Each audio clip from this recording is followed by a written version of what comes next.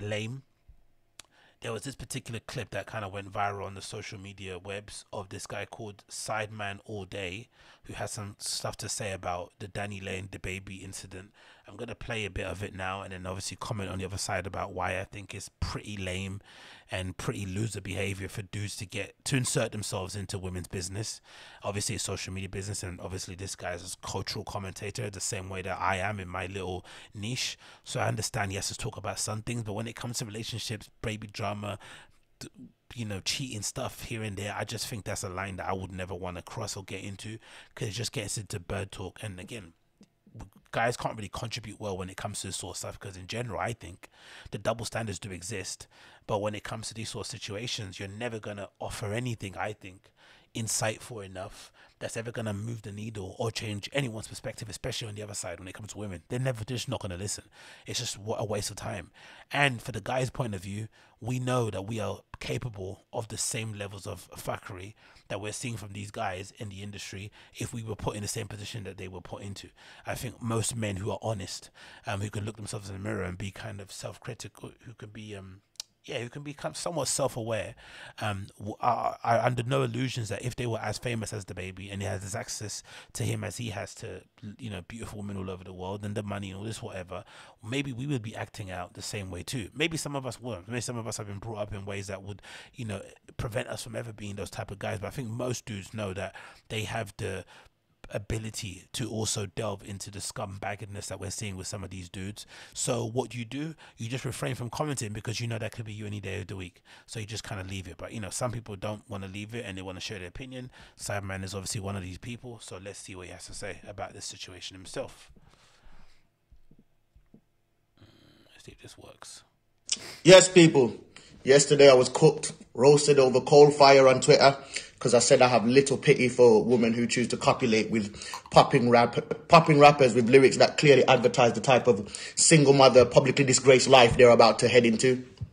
Men can be liars, manipulators and deceivers, abandoners, abusers and deserters. They can be crafty, but a lot of these newer rappers are giving away the tea. Man woke up in the morning, right? Probably hasn't washed his face, probably hasn't had a shower, maybe hasn't brushed his teeth, grabbed on a bathrobe and put on a hat, probably got his legs crossed under a table, and is here talking about women's business. Like, this is why I think, again, what he might have to say, because I've watched the video already, and he has some, some interesting stuff to say, and for sure he's right in some of his points, but just the optics of it just look lame. There's nothing that screams, I don't know what it doesn't scream. There's just nothing that you kind of take away from this and you think, yeah, that's a guy that you'd want to hang out with and grab a beer with. Do you know what I mean? There's nothing about this whatsoever. And I think from the woman's point of view, what exactly are you getting from this guy's speech that you're not kind of aware of anyway, but you're just kind of living in some sort of, because we all do it, innit? When it comes to relationships and love, it's complicated, right? There's no real rhyme or reason why people get themselves in situations that are kind of obviously destructive and harmful to their physical, mental well-being. We know these things happen. We all have families with deadbeat uncles and aunties and nieces and nephews who are families are all dysfunctional. We know this situation exists. We know family, friends, people growing up in school with. It happens all the time. So sometimes when people get on their soapbox when it comes to celebrities, I think to myself, like, don't you have family members who have done the same thing, or people that that you've grown up with who are even worse? Like, I mean, it's just like, it is what it is, isn't it? And love is just love, unfortunately, in the same way as friendship. It just kind of warps your it kind of really affects your ability to kind of reason and deduce and to rationalize and to think critically, right? Or to kind of step back, kind of, third person view, and kind of really kind of view yourself from the outside and see where you're going wrong. It does really mess up to things to you, and unfortunately you don't think sensibly, and you get yourself in a situation that you never really intended, and that's it. That's basically where it ends. All this other pontificating about, it's just noise really at the end of the day. But I just think optics wise, this is why I've never really been a fan of men gossiping, because it just doesn't look cool. You just look lame.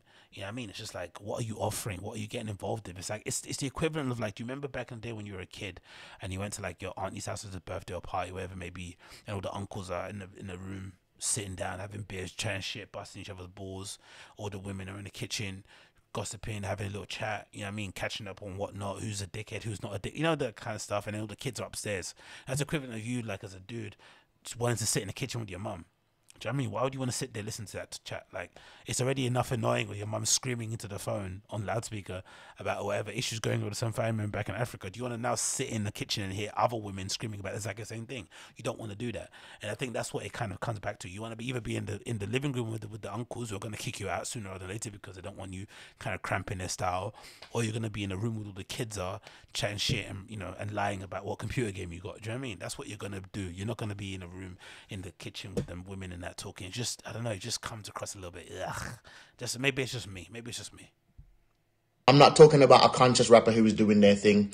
They could be lying too, but But these ones that tell you exactly how they see women as possessions, as commodities, the ones we have watched year after year for more than a decade leave women high and dry, are still selected with the expectation that things will turn out different. And then the excuses are that these girls are young, yada, yada, yada. No, you know who's young? The actual kids they're having. I have pity for people until it comes to kids, because I'm sick of this trend of... This is a weird rationale too. Again, he's going on as if like it's a strange energy, because it does sound a little bit like he's a bit pissed off that he's not the one. You know what I mean? But maybe it's not. Maybe he's reading too much into it about, selecting. I don't know, whatever it may be. But it's strange to suggest that somehow scumbags only exist.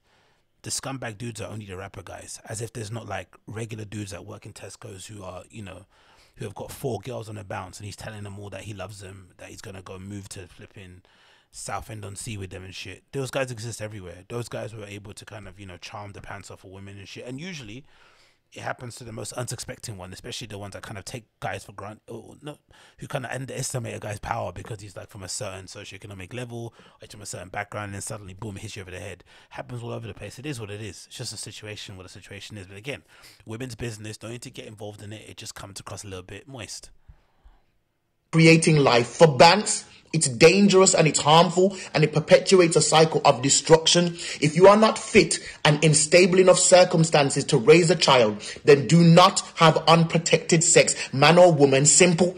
I'm not mincing my words or applying cocoa butter to my words to tell you gently. There needs to be a shock to the system with this, because it's madness. I have literally done so many videos talking about deadbeat dads, and the second I talk about a potential mother's choices, it's an issue. I'm never here for alleviating blame from men. That should be apparent by now. But I'm also here for safeguarding women from these men with the good old-fashioned weapon called common sense. If he treats his baby mother like rubbish, you're next. If he raps about treating women like trash, I don't care what he says to you behind closed doors, stay away. If he's young, newly rich and wild, he's probably going to want to explore that to its fullest, and you won't hold him back. That's not victim blaming. I'm not blaming her for his actions. I'm alerting her to the signs that his actions will occur.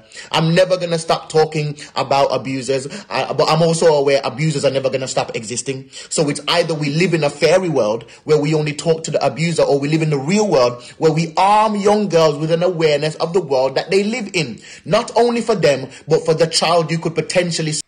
He's even covering up his flipping robe like he's gonna, like he's, he's exposing his flipping cleavage. Madness. But look, right? It's a nonsense, isn't it? Because I think whenever I see guys who are incredibly opinionated when it comes to the relationship choices or the drama that's involved with celebrities, especially when it comes to the nouveau riche type of guys, like I mean, right? The guys who are kind of, just kind of stepped into money in the last, decade or so. Their whole family line has been broke or on the poverty line before that, and they've essentially elevated their entire family tree into middle class, upper middle class, 1% of lifestyles. I always kind of think of that epic Bill Burr Tiger Woods bit where he essentially goes on a rant, and essentially the premise of the joke is that all these guys out there judging or pointing fingers at Tiger Woods have never been in his position, right? Just imagine how crazy it must be to be a golfer, because before Tiger Woods existed, there was no such thing as attractive superstar golfers. It didn't exist, right? They might have been, okay, don't get me wrong, there might have been attractive golfers that people loved and stuff, but in terms of superstar golfers on a level of like a Michael Jordan, they didn't exist before. The guy was a phenom. Do you know what I mean? He comes through, and for whatever reason, women love this guy, right? They're drawn to him. They think he looks incredible, and he obviously clearly loves the women back. And he's one of the only people in golf's history who's had, especially with, again, the media, and again, he wasn't, imagine Tiger Woods' ascent wasn't at the peak of social media, right? Social media came a few years after he kind of was at his real peak. yet he still got himself involved in mad drama when it comes to the females, and he had them absolutely falling all over him, right, to get access to the guy.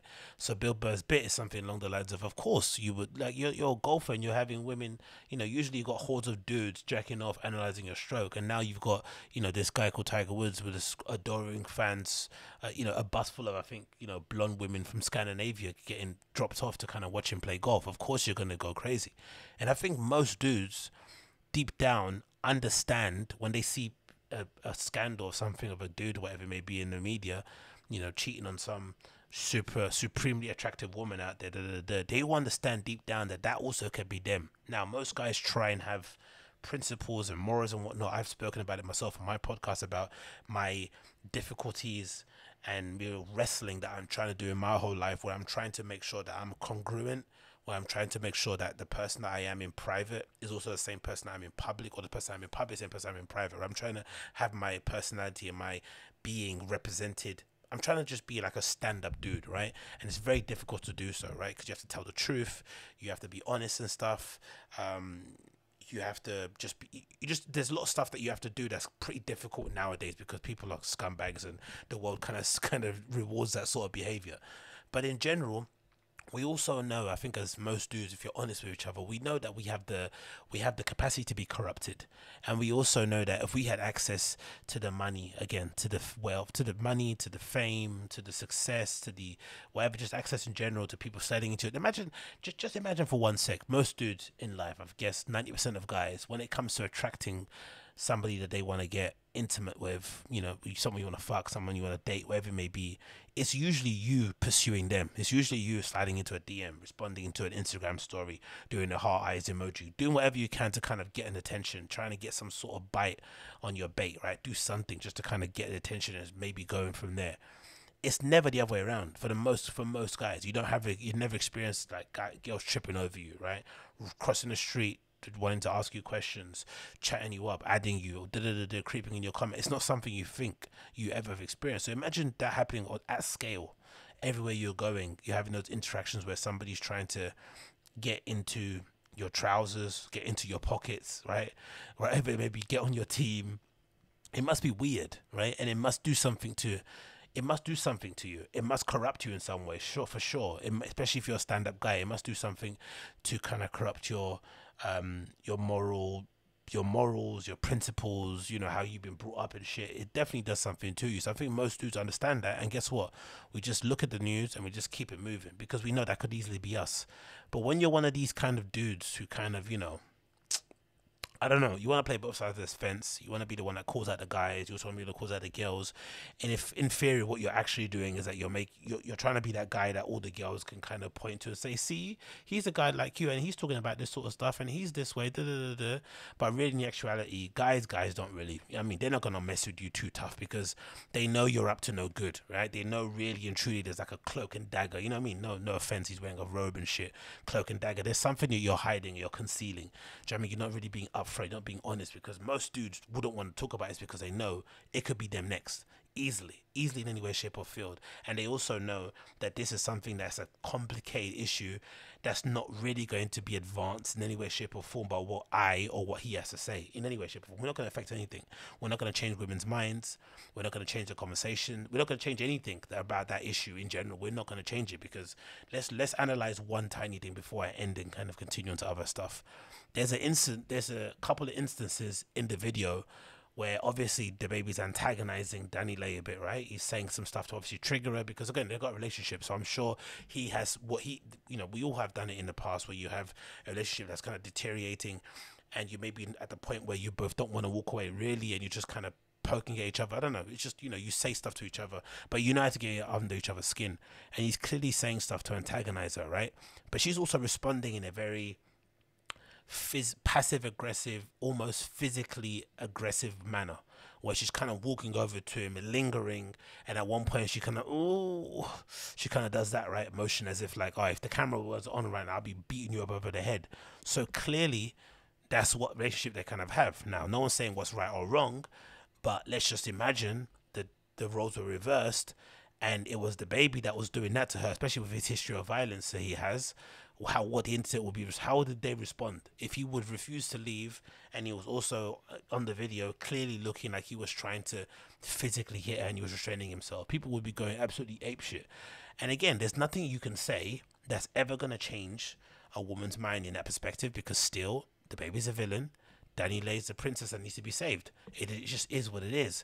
Unfortunately, when it comes to relationships and love, we're not at a point yet in society where we're mature enough to actually have adult conversations about the roles men and women play in relationships, men and men, women and women. We're not at that point yet. We don't, because we're just infantile in our understanding about how relationships actually work day to day, and we're in denial and all that stuff that, whatever else we need to talk about. So when I see guys posted up in their bathrobe talking about this sort of stuff ad nauseum, it just fills me with absolute dread, because I know for sure there's stuff in his cupboard that he's obviously concealing, or there's things that maybe he's identified in himself that he's kind of wrestling with, that he sees in other people.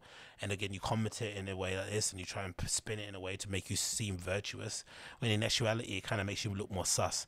But in general, I've just never been a fan of dudes gossiping. I just never been, especially when it comes to women's business. It just seems a bit gross. There's nothing you're gonna add to the story. It just seems a bit like loser behavior. And again, I just wish people would use their time more wisely, or would just kind of, maybe try and help their friends and family who are going through maybe similar situations, because maybe they need your assistance more than people from across the pond. But again, maybe it's just me.